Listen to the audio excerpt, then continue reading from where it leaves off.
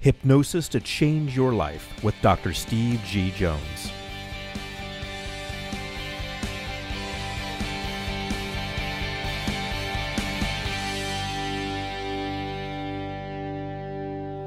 So Steve, can you explain the different stages of consciousness? Sure. We go through all of the stages every day of our lives, and the top one where we're fully aware, where we are right now, we're fully aware of what's going on, is called beta. That's when we're in full awakening consciousness, we're aware of what's going on, we're interactive, we're not daydreaming or anything. That's beta. Below that is alpha. Now, the interesting thing about alpha is that it's the lightest state of hypnosis, or stage of hypnosis, state or stage. I use those words interchangeably. But it's also virtually indetectable. You can be an alpha without realizing it. Have you ever driven somewhere and not remembered the drive? Definitely. Okay, that's an example of being an alpha. A lot of people do that. It's a common experience. And you think, well, how did I get here? I'm here, I don't remember the drive. Usually it's because you're doing something that's so routine for you that you don't need to be fully alert. You don't need to be wide awake on full alert. So you power down to what we call alpha. In alpha, you are more suggestible.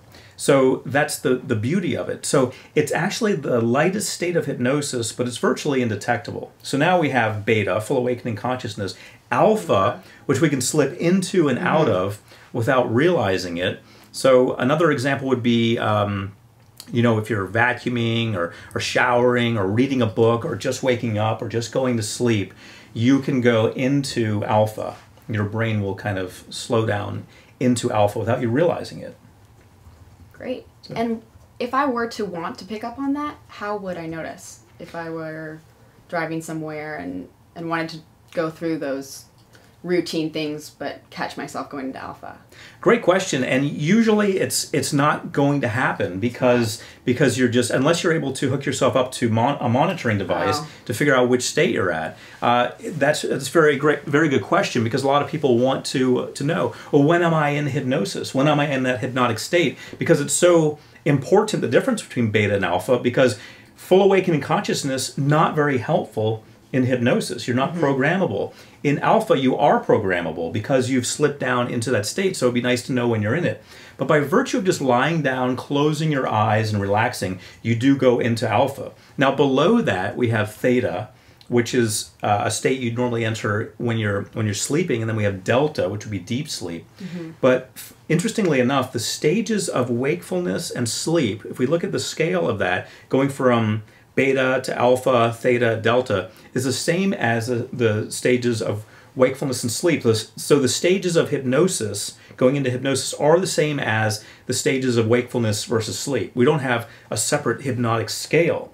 It's interesting.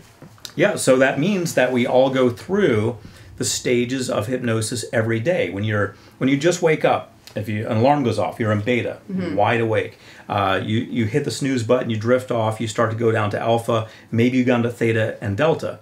Well, you're in hypnosis. Anytime you're in alpha or lower, you're in hypnosis.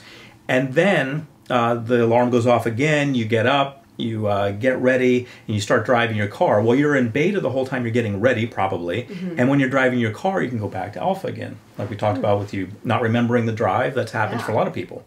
Get to, let's say we'll create a scenario for someone. They get to an office, they start interacting with people, suddenly they're on high alert, they're in beta again. Let's say they go to their desk and they go down to alpha again because they're doing things they're used to. And then at night when they go home and go to sleep, they go down to theta and delta and cycle between the two, and they wake back up and do it again the next day. So they've been in hypnosis a lot of their lives, right? The only difference between being in it naturally and being in it with a hypnotherapist are two things. Number one, the hypnotherapist causes them to go there by the words they use, hypnotic words. And number two, powerful programming suggestions are given during that time. So the person's being given suggestions for change. Otherwise, it's just like you would experience it in your everyday life. And would it be just as effective if it was a recording of you? It would be, and I do have recordings that I have available on my website, and I also make recordings for clients who come to see me. So absolutely, a recording of a session is just as powerful as the session. As long as it's using the same hypnotic terms. Right, exactly. Now if you're comparing a session versus a generic recording from a website. The generic recording from the website is fine, and I sell a lot of those. I have them available because sometimes people don't want to come in for a session for whatever reason. So, but when you compare that to a session, the session is going to be more powerful because it's individualized. And a recording of that session will be just as powerful because it's the essence of it anyway. It's the wording. Hypnosis to change your life with Dr. Steve G. Jones.